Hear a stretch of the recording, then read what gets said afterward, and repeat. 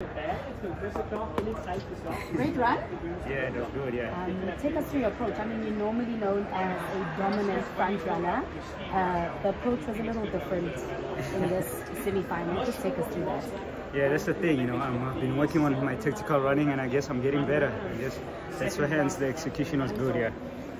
And I mean, you recently broke the national record, and then 4 days later, Tite breaks it. So do you intend on taking that record back? Well, that's not my intentions, but it does come. It's okay. And in terms of room for improvement, do you still feel that there's still a lot of room for improvement in terms of your time of the 1500? Yeah, there is. You know, at the moment I'm good. I'm just trying to be great, so that's what I'm striving for. So yeah. And this is your first time participating in indoor. The feel between outdoor and indoor, how are you finding that?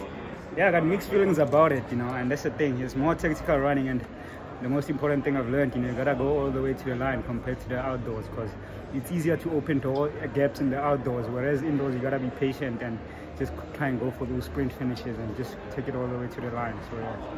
And I mean, talking about Tite earlier on, you guys normally have that cat and mouse battle, you know.